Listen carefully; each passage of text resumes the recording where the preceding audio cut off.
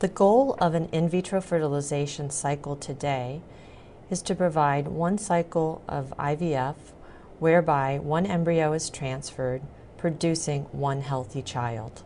How can the IVF laboratory maximize the development of blastocyst embryos? The design of the IVF laboratory should reflect a controlled environment imitating in vivo conditions. The setup of the IVF laboratory should pay great attention to maintaining sterility, temperature, humidity, and appropriate lighting. The laboratory should have a heating, air conditioning, ventilation system compatible with the dimensions of the space and the amount of equipment and personnel.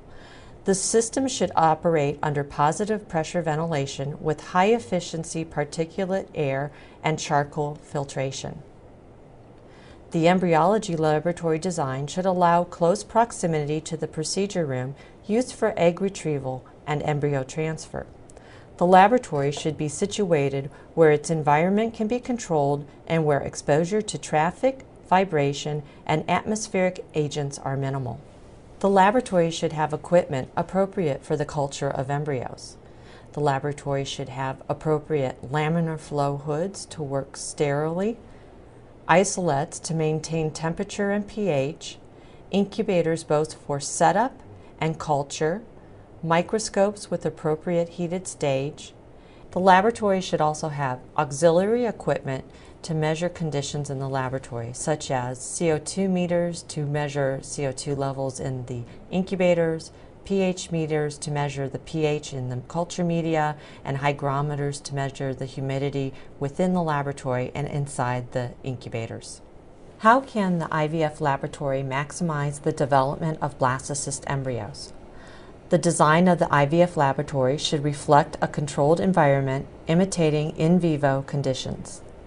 The culture system should meet the needs of a cleavage embryo to develop into a blastocyst. The culture system should be evaluated routinely to assess its ability to create viable blastocyst embryos capable of producing live births in both fresh and subsequent frozen cycles.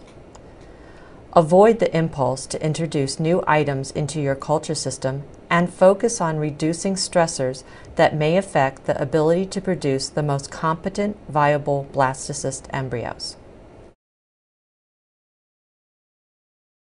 The laboratory should use an intact culture media system designed for blastocyst culture. You should select and validate a culture media system that produces highly competent and implantable blastocyst embryos. The laboratory should utilize all the media and reagents consistent with one vendor, thereby reducing shock to the embryo induced by the introduction of different base components, buffering systems, or pH culture requirements.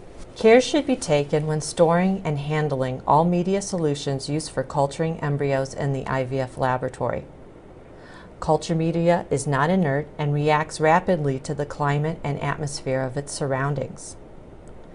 Media should be utilized within the manufacturer's reported expiration date and stored refrigerated until usage.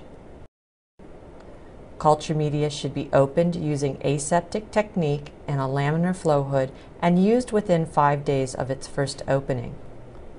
Do not use any media solutions if the packaging appears damaged, the seal is broken, any of the solutions appeared turbid, or the expiration date has been exceeded.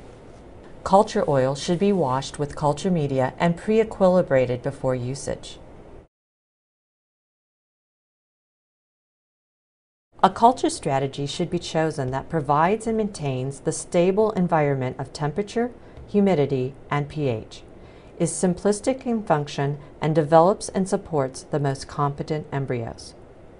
Prior to placing any oocytes or embryos into culture, culture dishes containing any type of media should be pre-equilibrated for temperature, and if bicarbonate buffered media are utilized, for pH. Equilibration time should be at least 4 hours, although recent studies demonstrated that an 8 to 10 hour equilibration window was needed to stabilize target pH in culture dishes. Equilibration time should not exceed 18 hours, as the degradation of amino acids, protein sources, vitamins, and the antibiotics will begin.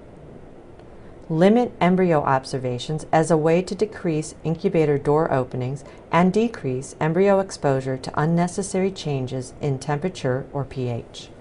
Thermal control is one of the most important culture system variables in the IVF laboratory and requires close attention and management. Oocytes and embryos are particularly sensitive to alterations in temperature. Since incubators and warming surfaces and devices are prone to drift in and out of calibration during normal operation, the IVF laboratory should use equipment with a steady temperature profile. The laboratory needs an adequate number of incubators to alleviate excessive door openings and fluctuations in the thermal and gaseous phases of the incubators. Separate incubators for media equilibration and embryo culture should be used in the laboratory to minimize the embryo's exposure to unnecessary temperature and pH shifts. Understand the operation of your laboratory's incubators to have the most efficient recovery of temperature, humidity, and gaseous state. Oocytes, cleavage stage embryos, and blastocyst embryos require different pH environments during culture. pH should only be adjusted by titrating CO2 levels in your incubator. Directed daily management of pH values is essential since every laboratory's environment is different due to many parameters, for example, equipment, culture media, plasticware, temperature, humidity, and/or altitude. Rapid deequilibration of both temperature and pH occurs after the removal of culture dishes from the incubator, usually in less than 10 minutes. Culture dishes re-equilibrate slowly due to the relative magnitudes of the differential CO2 contents between the equilibrated medium, the air, and between the incubator's atmosphere and the partially outgassed medium. Oocytes and embryos are extremely sensitive. Rough handling of oocytes and embryos during their processing can cause irreparable damage. Using a pipette that is too narrow or with a jagged edge can also cause damage to the oocyte or embryo. Diameter of the pipette should be slightly larger than that of a cleavage stage embryo or the blastocyst embryo. Embryos should be washed gently multiple times through multiple drops of media when moving embryos into new dishes, especially when they contain a different media type. How can the IVF laboratory avoid no or poor quality blastocysts for transfer? The laboratory should have in place functional quality assurance and improvement programs that enable the monitoring of key laboratory performance indicators. The laboratory must be able to detect laboratory variations beyond usual and accepted before the results manifest into a less than desirable clinical outcome. The laboratory should be proactive instead of reactive. Attention to fine detail and monitoring relevant laboratory indicators will assist the laboratory in maintaining high blastocyst production rates.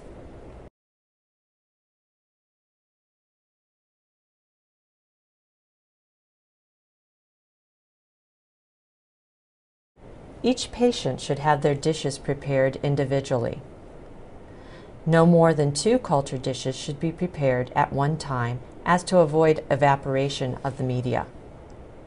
All culture dishes should be labeled with the patient's name, unique identifier, and dish type. When making drops of medium, use a single wrapped pipette tip, rinsing the tip twice with culture medium before making the droplets.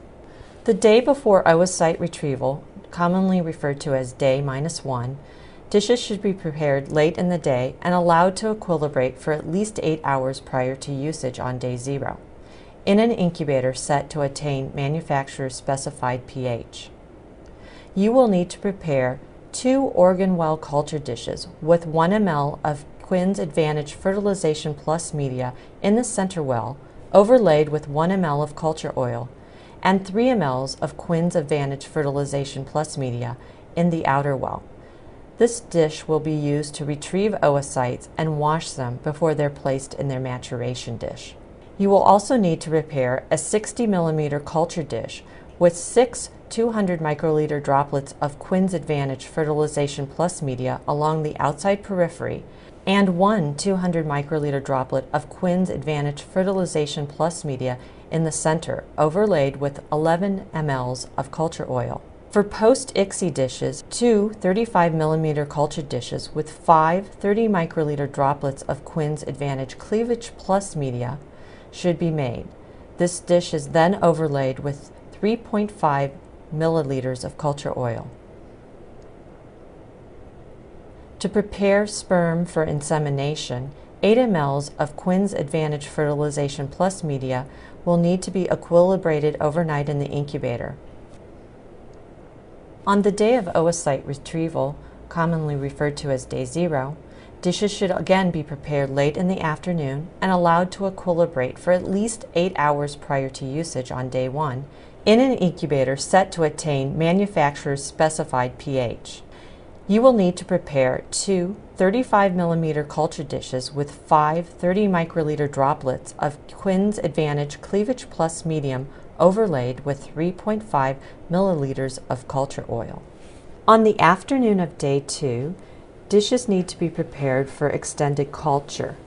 These dishes will need to equilibrate for at least 8 hours prior to usage on day 3 in an incubator set to attain manufacturer's specified pH. The laboratory will need to prepare 2 35 millimeter culture dishes with 5 30 microliter droplets of Quinn's Advantage Blastocyst Plus media overlaid with 3.5 milliliters of culture oil. 4 milliliters of 75% SPS plus 25% Quinn's Advantage Blastocyst medium will need to be prepared for washing catheters and the transfer of embryos. In addition, the laboratory will need to prepare 10 mL of Quinn's Advantage Herpes media for vaginal lavage wash. In summary, the results are in the details. The laboratory should pay close attention to the usage of an intact culture media system designed for blastocyst culture, maintaining thermal and pH stability, the appropriate application and equilibration of culture media, appropriate manipulation of zygotes and gametes, and minimizing embryo observations. Frequently, what is considered some of the most insignificant, minute details of culturing embryos can collectively contribute to the success of developing viable blastocyst embryos and performing elective single embryo transfer routinely.